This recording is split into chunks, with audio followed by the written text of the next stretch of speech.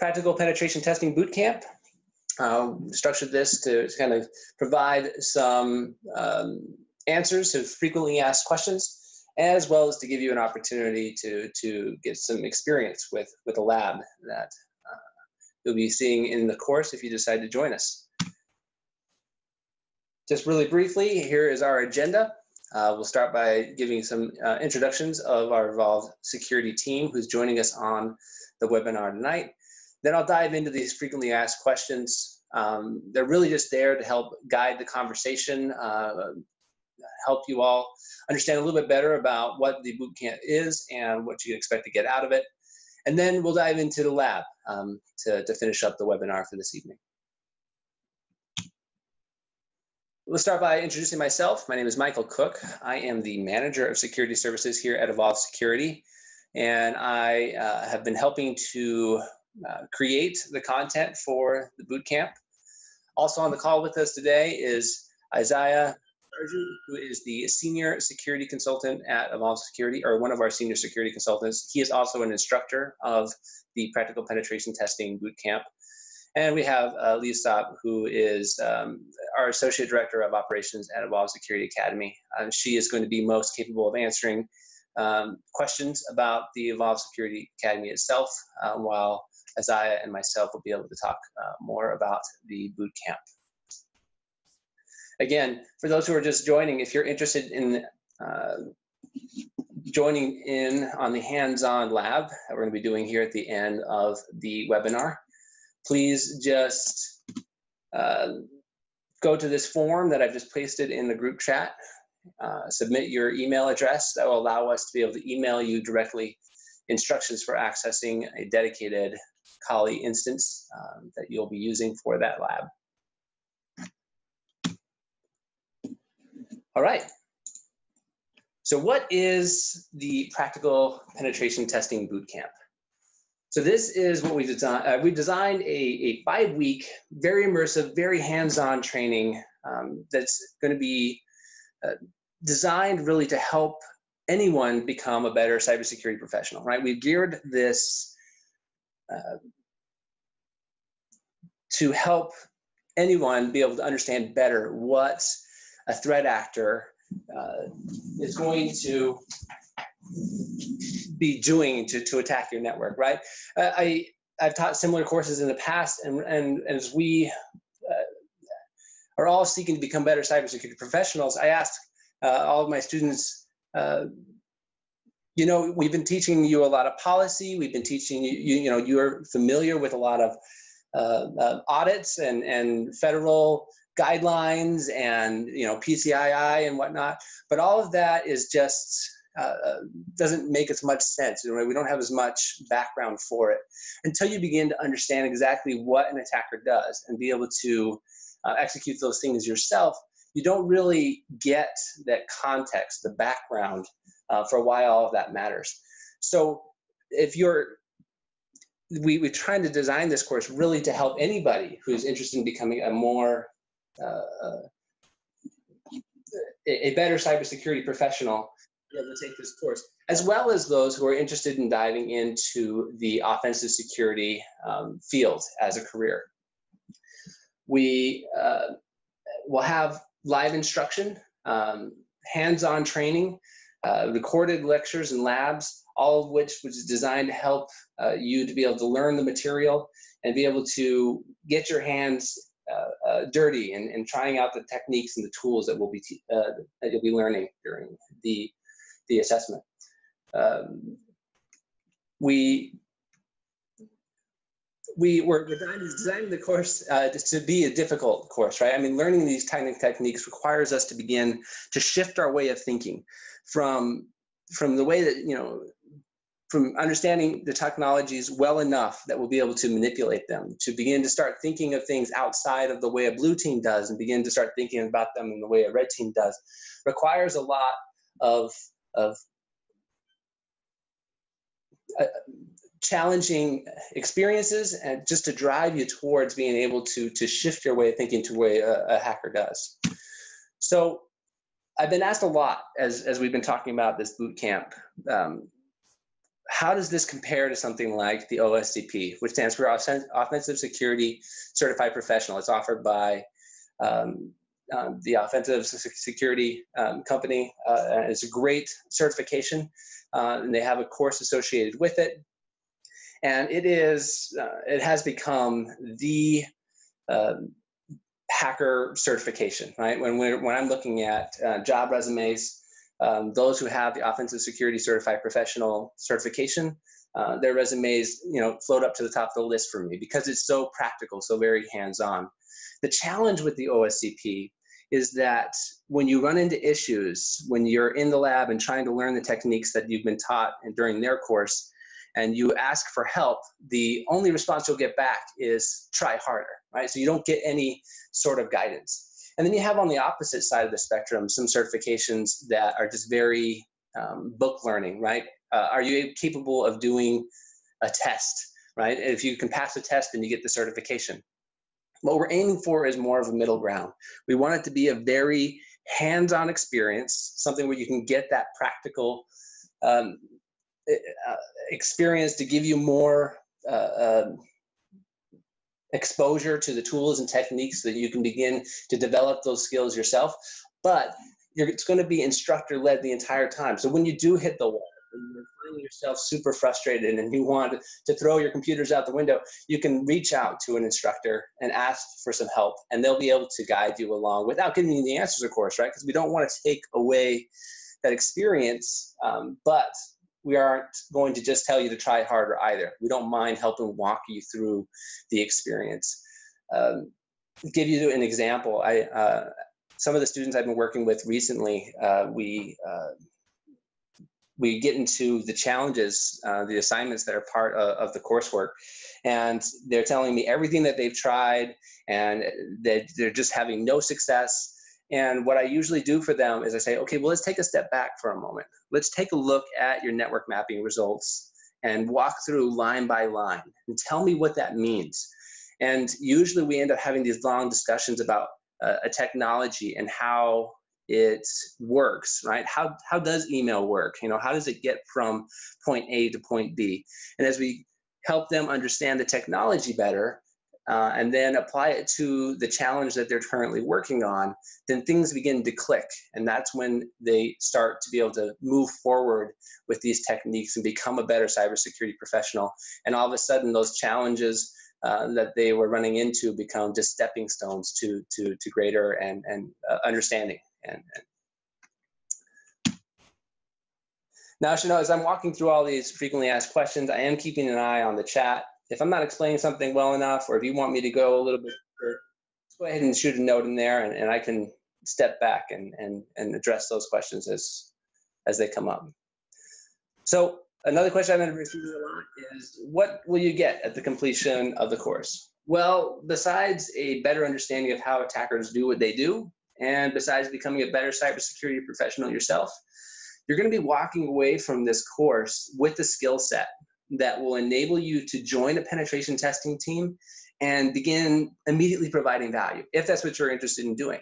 If you're a sysadmin or a blue team member, when you leave this course, you'll have a better understanding of what you should expect from a penetration testing team that you may hire to test your network. We're not just teaching you techniques that hackers use, but we're also going to be diving into report writing and how to manage an assessment and how do you arrange rules of engagement. And when a mistake happens during the assessment, how do you handle that? So it's from the very beginning, from when you first start talking to a customer and starting to establish the statement of work and rules of engagement, all the way to the execution of the assessment itself, and all the way to the delivery of the report at the end. We're focusing on making sure that everybody who walks away from this course is capable not only of being a pen tester if they so desire, but also understanding what a good penetration test looks like. I've seen a lot of penetration test reports in my career so far. Right? I mean, I've personally performed over 200 assessments. I have a lot of people who work for me, and I've seen their reports. I've seen reports of other penetration testing companies. And it shocks me. It genuinely shocks me, some of the things that I see show up in these reports. And I don't know if it's because penetration testers just have an aversion to a report that doesn't look like it has very many findings, or what it is. But we want to make sure that anything that ends up in a penetration test report is actually providing value for our customers. We want to make sure that we're always looking to answer what I call the so what, right? It's not enough to say that, okay, yes, you have a system that's exposed to the internet that allows us to use a publicly available exploit to get control of it. But if that machine is in a closet somewhere and it doesn't connect to anything else, then the so what factor is minimal. It didn't lead to any successful attack. It actually didn't compromise any of the business objectives of the organization. But if it did lead to another attack that allowed us to get control of another computer, which eventually allowed us to get control to a database full of credit card information or customer information, then the so what factor becomes a lot bigger. And every time we write a report, every time we perform an assessment, we should always be looking towards answering that so what factor. And as you're going through this course, you're going to be expected to write reports for every challenge that you complete. And I fully imagine, based on my experience, that everybody's first report is actually terrible, right? It doesn't matter how many times we try to explain what a good report looks like. It's not until you actually get the experience of trying to write a report yourself that it actually finally starts to make sense. So everybody's first report is just awful. It's terrible, but will provide significant feedback, help you develop that report into something that you can be proud of and that actually works to provide value for your customers. And by the time you're finished with this course, with this boot camp, you'll be walking away with some world-class deliverables for customers so that you know what a good report is, and so that you can provide those if you're so desire, or if you're receiving them, you can make it known what your expectations are. And of course, if you do complete the boot camp and successfully pass the final exam, you will get a certificate of completion, proving that you have what it takes to get through a tough boot camp like what we're putting together. So how is this going to be delivered? So this is an online boot camp, meaning that the content is going to be asynchronous. You can pull it up anytime that you want. If you want to dive into a lab, you'll be able to spin up a dedicated lab for yourself, be able to bang away at it at your leisure, and then it'll tear itself down, right? So this is all going to be delivered online. Now, there are going to be some live sessions set at a time where the instructor will be providing that live content.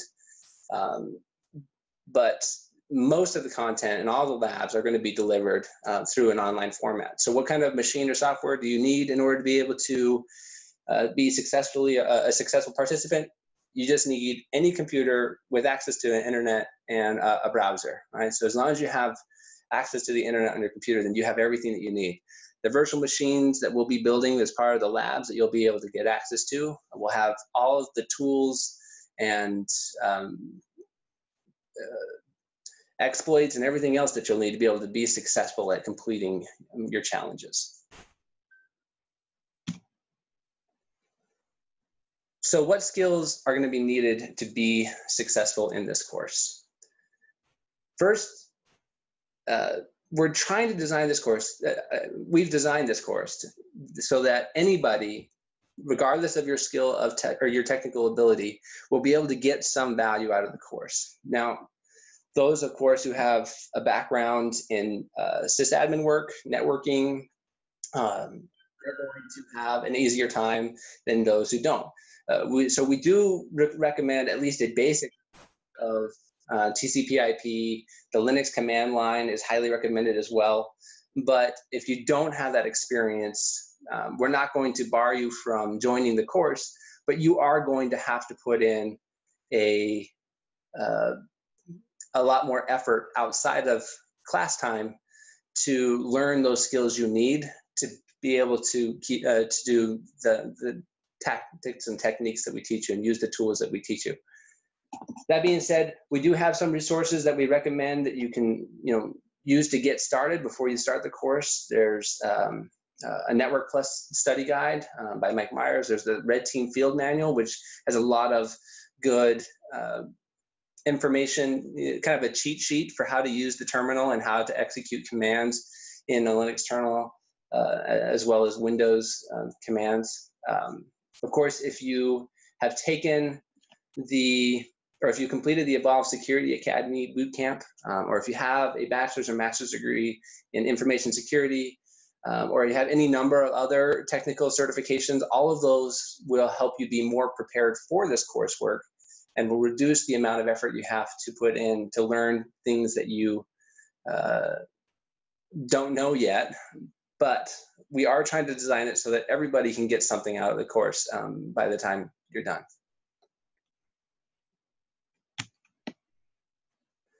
How much time is expected outside of the class time? Now, this is a tough question to answer, mostly because it all depends on your past experience. But we do have some guidelines, some time frames that we're aiming for. First, there's going to be 2 hours a week of watching a pre-recorded lecture, right? We expect about 8 hours a week of attending live online sessions. And then outside of that, you can expect anywhere from 5 to 10 hours a week researching and digging deeper into the lab environments and attempting to complete the challenges. Of course, if you have less experience, less technical background, you can expect to spend more than that 10 hours. If you do have that technical background, or if you've done penetration testing or vulnerability analysis in a past life, then you can expect to be at the lower end of that 5 to 10 hours. I've had some students who tell me that they've spent more time in my class than they have ever, any class ever in their careers or in their college careers or whatever level of education that they're at. But they always tell me, by the end, is that it was worth it, right? That they learned so much more from this course than they have from any others. And that's really what we're aiming for in this boot camp as well. Now, I've had this question asked to me a lot. And so this also is a little bit tricky to answer. The labs really are or one of the most valuable parts of the course. And we want to make sure that everybody gets the full value out of those labs. But there is also a component of a limited time frame, right? So if you know that you're only gonna be able to access the labs while you're in the boot camp or maybe a couple of weeks after, then it's a sense of holding your feet to the fire, right? Knowing that you have that limited access will push you and push our students to complete the challenges in a timely manner.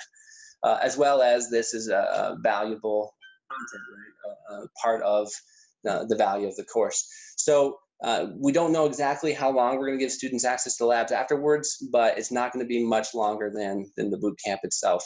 Again, we're looking to help you, that sense of accountability and making sure that you're driving forward and keeping up with the schedule of the course as you're going through the boot camp.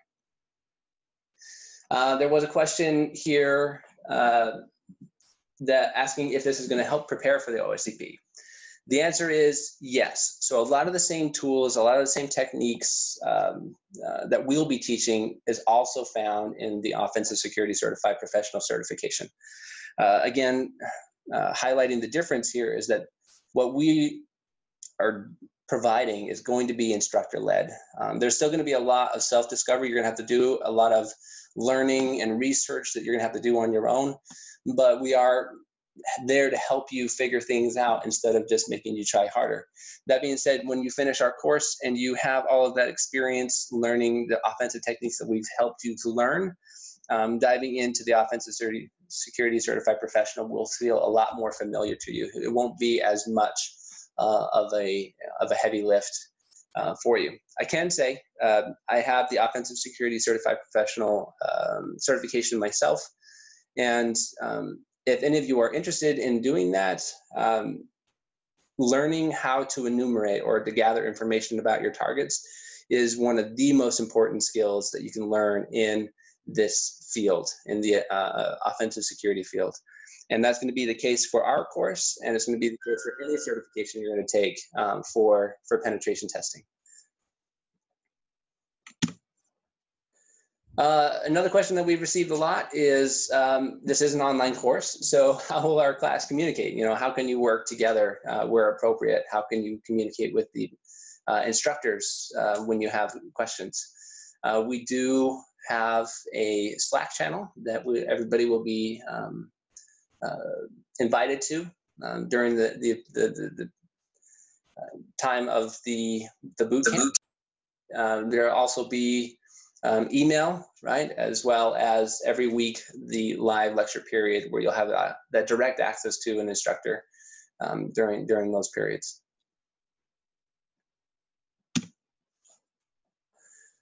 We've received this question a lot. If you are located in another country, can you still participate? Yes, right. This is an online course, online boot camp. You do not have to be in the United States or in the Chicago area where our headquarters are, but there will be, you have to understand that there is going to be that live instruction period. So regardless of your time zone, it may be more or less difficult for you to be able to join those live sessions, which is part of the boot camp experience. So as long as you keep that in mind, there's no reason you couldn't join, even though you may be in another part of the world.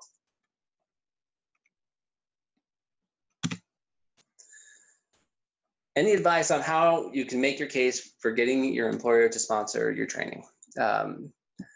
Again, we are really looking to structure this so that even if you're not interested in becoming a penetration tester, even if you're just a sysadmin, or if you're a security analyst, or you're an auditor for your company, there is a lot of value in understanding how an attacker does what they do. All of a sudden, the firewall policies that you've been setting up your entire career start to make a whole lot more sense. All of a sudden, the group policy prefaces that you've been setting up for your Windows environment start to make a whole lot more sense. So as you are seeking to try to convince your employer that this is worthwhile for them to sponsor, to pay for you to go through this training, helping them see that, no, you're not trying to leave them and become a penetration tester, but rather that you're just trying to become a better cybersecurity professional and better understand the ways that attackers might be going after your organization. Really, and even knowing, when you hire penetration testing companies, third-party penetration companies, knowing what you should expect from them, being able to actually guide from the consumer side the way the penetration test goes. All of this is valuable information for your current employer, and all of this I think, is a successful way of trying to convince them to pay for this training. All right, so getting down to the nitty-gritty, how much is the course? We're charging $3,200 for the 5-week boot camp. We are offering a 15% discount for any of you webinar attendees if you enroll by the 31st of July. And we accept payment by check, credit card, or ACH. What is the process for enrolling? It is going to our website and following the links for the registration form. After you've registered, we'll be reaching out to you with any follow-up questions, making sure that the program meets your expectations. You'll be receiving an enrollment agreement, an invoice, and a link to submit your payment. So to enroll and then secure your spot, you're going to sign that enrollment agreement and return via email, and then of course submit your payment. All right, so we are now at the stage of the hands-on demo. I'm going to get from my team the list of those who are participating. So I'm going to put you all on mute. It's going to take me about 5 minutes to send everybody those instructions. So just hang tight. If you have any other questions while we're getting that set up, just shoot it in the group chat, and I will come back and answer questions as appropriate. All right, those emails are starting to go out. You should start seeing them in your inboxes. That is, of course, assuming that the appropriate sacrifices were made to the demo god this morning and everything goes smoothly.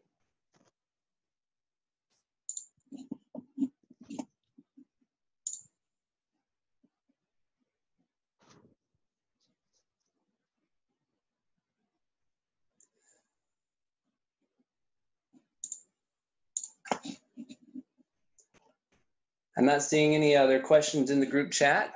So just as a heads up, as you're starting to receive these emails, the way we're going to be running this demo is we're going to be pairing up. So if you receive an even number of Kali machine, meaning you're logging in with root 6 or root 8 or root 10, etc., then you will be acting as one half of your partnership. If you received an odd number, then you'll be acting as the other half.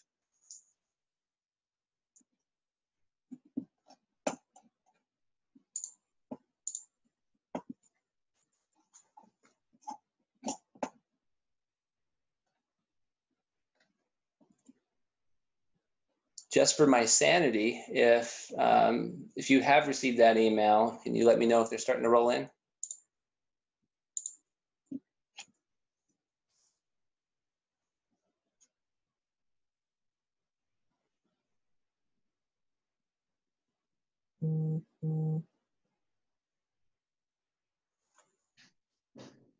Fantastic, thank you.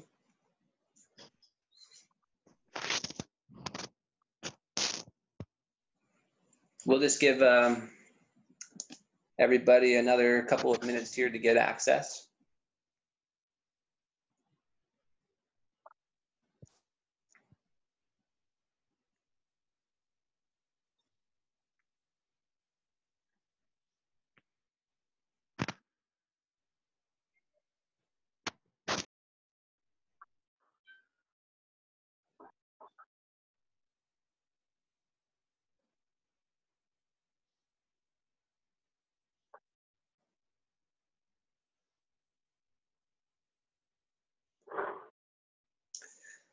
As you're getting your machines, the first thing I'll have you type in is actually to verify that your own personal IP address. As you saw in your email, but a way to do that in the Kali Linux terminal is to type in the ifconfig command. Is that big enough for everybody? Should I make them a little bit bigger? Oh, I don't know if it's going to let me. There we go.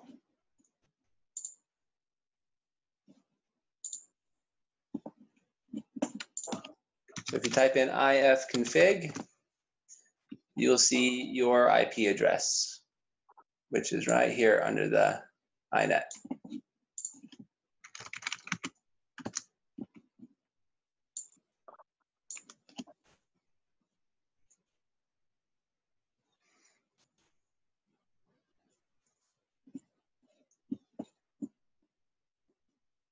All right, according to my email sending script, everybody should have had it sent to them. Now, whether your personal email server has received it and delivered it to you or not, I can't speak to that.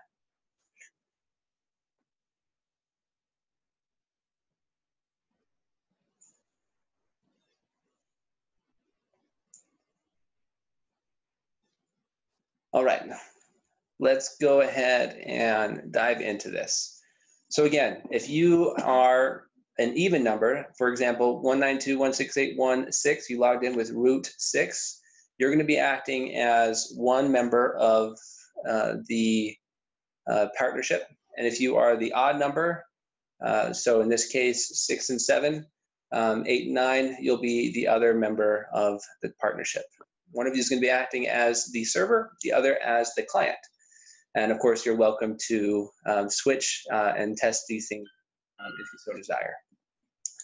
So the tool that we're going to be sharing with you today, just to give you your first experience, is that of Netcat, which has been called the TCP/IP Swiss Army knife. And the value of this tool, the real power of this tool, is its ability to be able to interact with the TCP/IP protocols. And we can use it in a number of different ways from an attacker's perspective. So the very, very first technique I'm going to teach you using Netcat is that of a simple chat. We've already confirmed our IP address, I hope. So those of you who are the even numbers, we're going to be executing this command first. So that is netcat in the terminal. We got to call the tool that we're going to be using, and we call netcat in Kali by doing nc. Then we're going to be using the options listening verbosely on port LVP 4444, and then go ahead and hit enter and get that started. Those of you who are playing the client or the other side in this case, you're going to be running this other command, netcat tac-v.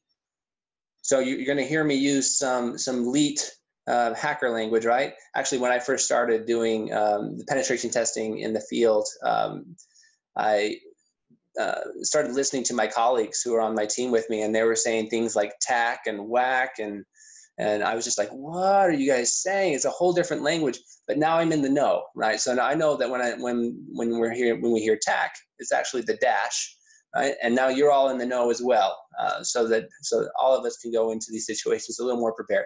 So NC TAC-V stands for verbose. We're going to be entering the IP address of our partner. In this case, I'm going to 192.168.1.4. If you are number 7, you're going to be going .1.6. If you're number 9, you're going to be .1.8, and so forth. And we hit enter. And something, oh, I forgot the port, 4444. It's always the little things, right? There we go. Now, we just established connection from one computer to another using Netcat. And all this is doing is allowing us to send plain text across from each other. So if I type something over on 1.4, it shows up on 1.5, and vice versa.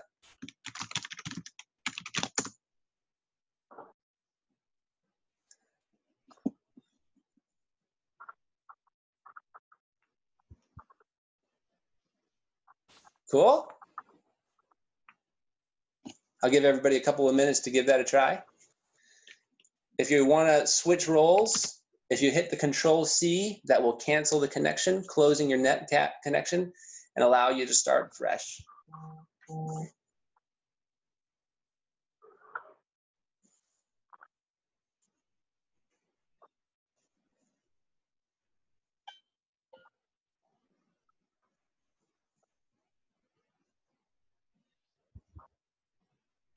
So if you're getting a connection refused, that means your partner likely doesn't have the listener up yet, or that you don't have the right port. So you want to make sure that it's there. It's also possible that the person who has 1.14 either has left us or isn't caught up to us yet. And so unfortunately, there's not much I can do. If you would like, I can open up my listener. You can connect to me, Chris. There. I'll go ahead and do that again. So I'm at 1.4. There we go.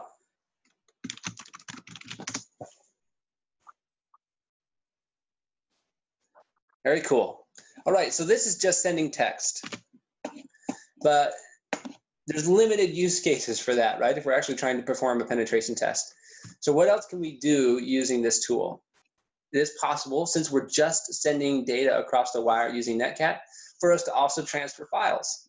So again, we're going to do a listener. So Netcat, listening verbosely on port 4444, and this time, I'm going to take whatever's sent to me, and I'm going to pipe it into an output file.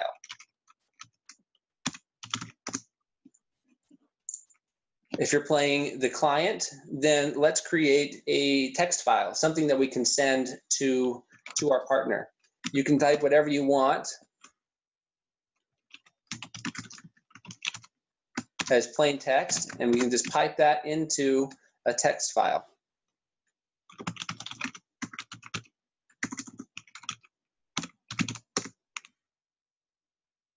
Once you have something in your text file, you can make sure that it's actually there by using the cat command.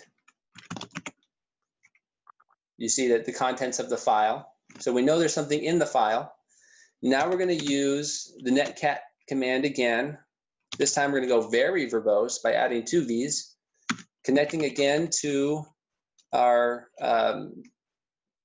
partner, and piping in our file. My partner at 1.22 just connected to me. Now, netcat doesn't give us any progress bar, so we don't know, how long it's going to take or if it's completed or not. But we give it a sufficient amount of time, and this is just a text file, then we know that it got transferred. So I'm going to go ahead and cat the output file and see that whoever was at 1.22 is not very creative. They just sent me hello. But that's all right. We got the file. But you can think about this in terms of other things. What if we wanted to get something malicious up to a machine? Or what if we wanted to take something from that machine and transfer it back, whether it be database content or passwords or anything else? You can begin to start to think of this in terms of a hacker and what the capabilities are. So let's take that to the next level. Now we're going to be setting up the listener again, listening verbosely on port 4444. And this time, we're going to be passing something else. 192.168.1.4 over port 4444.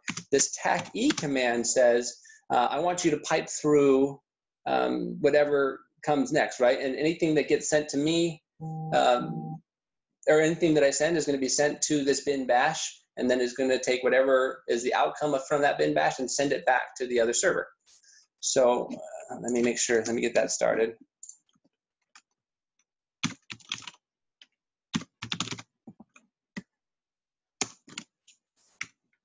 Oh, what did I do wrong? 192.168.1.4.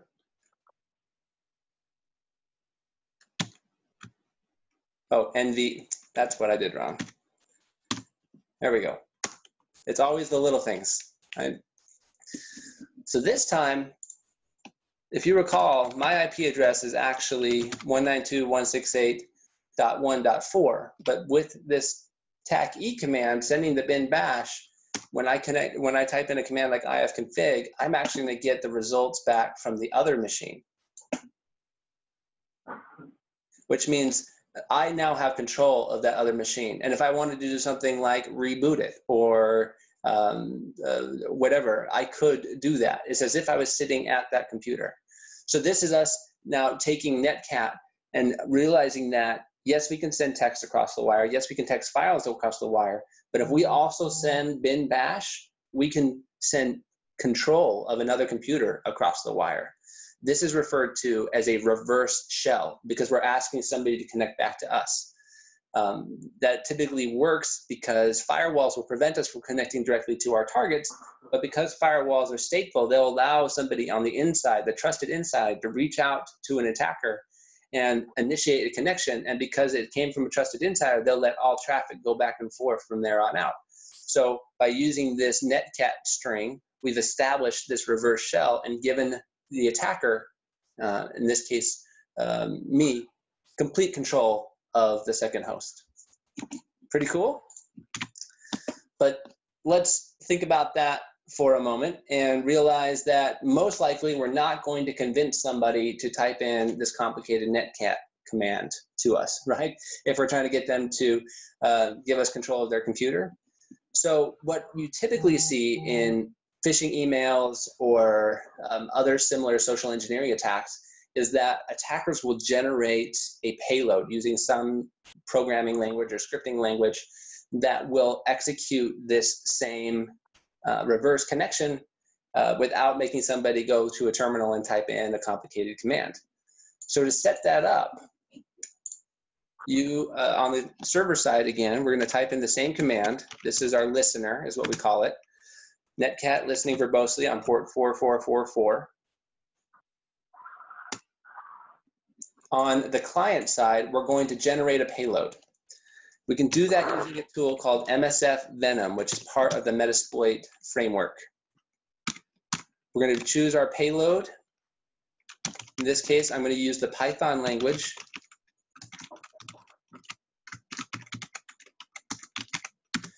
We have to tell it what host it's connecting to. That's the L host or listening host.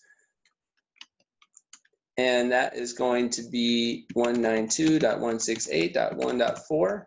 We also have to tell it the port that it's going to be connecting to. In this case, 4444. I should note here, I don't know why 4444 became the quintessential hacker port, right? This was, I don't know, somebody a long time ago decided that that's what it was going to be. At every training now ever for these hacker skills, they're always using the same port. So I don't know, I'll carry on the tradition, right? So you can choose whatever port you want, but 4444 has become the hacker port. Small tangent aside, we're doing the raw format, and we're going to pipe that out to the payload file.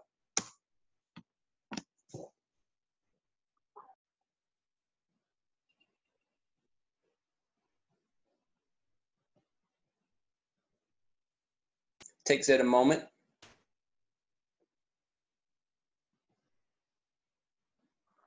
All right, it tells us that it was successful. We have a payload of size 393 bytes. Now, if we execute that just using the Python command and then type in the name of our file, it does the same thing as our netcat command. You see that I've just gotten myself the same connection over at my netcat listener. And again, if I type the ifconfig command, demonstrate that I have control of this host. To take that one step further, since I'm done with my demo, I'm going to go ahead and reboot it just to prove that I do have control of it. And you can see it killed that other connection.